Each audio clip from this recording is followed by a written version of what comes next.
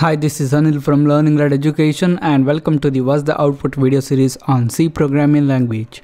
Here we're going to give you a C program and we're going to ask you guys to guess the output of the program and then we're going to explain the output. So all you need to do is pause this movie and take a look at the source code which is here in the editor and then come up with the output of this program. Once you have an answer, just click on the play button. I'm going to run this program and explain the output. Alright. Now I believe that you guys have an answer for this program. I'm gonna build and run this.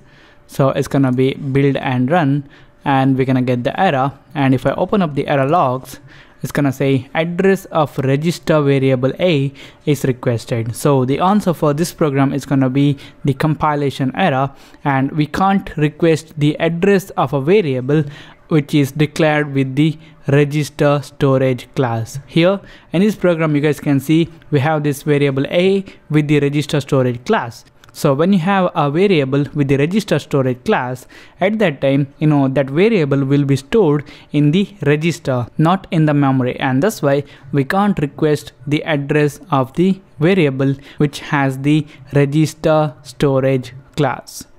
So this is it guys, thank you for watching and don't forget to subscribe to my channel. Check out my website learningled.com for more tutorials and I'll see you in the next tutorial.